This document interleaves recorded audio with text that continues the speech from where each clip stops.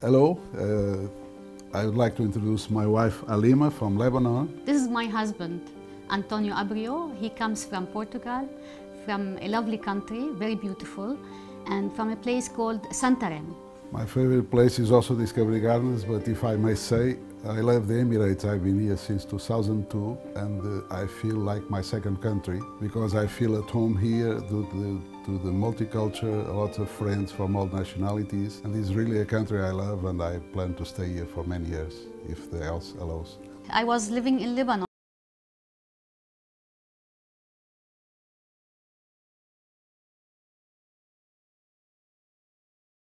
Physically. So he sent an email and I kept it for 2 days before answering him. And after answering him, we started our friendship relation. And then after that? Yeah, I saw in a website, I saw a photo and the description of the CV, and she was not married. At that time I was divorced.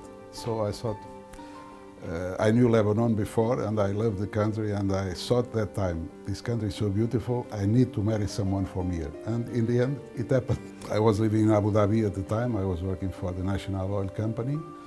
And later on, when we got married, yes, we rent a flat in Dubai Marina.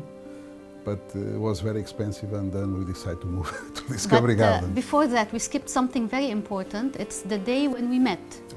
First time physically we met, we were speaking online, on Skype or whatever, and emails, but we never met physically except on the 14th of February 2005. 2005, so it's 10 years this year that we met for the first time. Exactly. I came from Lebanon to Abu Dhabi, I met him, and then I stayed several days here to see also other opportunities, other companies and so on.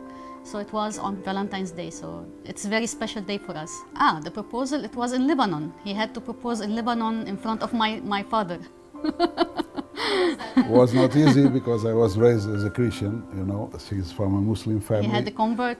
But when there is understanding and flexibility and respect for the difference, there is no problem. So her family is quite, I would say, educated family. Her father studied in England, so he has a different vision.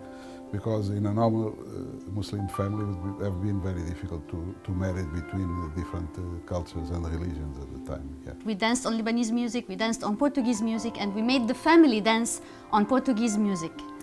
Her family and my family, they were dancing the same Portuguese music. We trained them before the wedding, and it was very, very nice. And we sing also one love song together.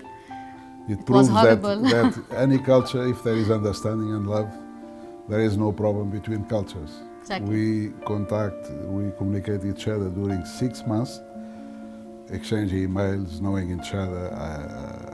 I learned to see the way she sings, her values. She learned my values, and then we decide to meet. Yeah, for a wedding of different cultures, well, it will not work except if the two people are open-minded, really open-minded, and they can really adapt to the other cultures. Well, thank you for these 10 years of happiness. You have been a great companion, a great wife. What can I say?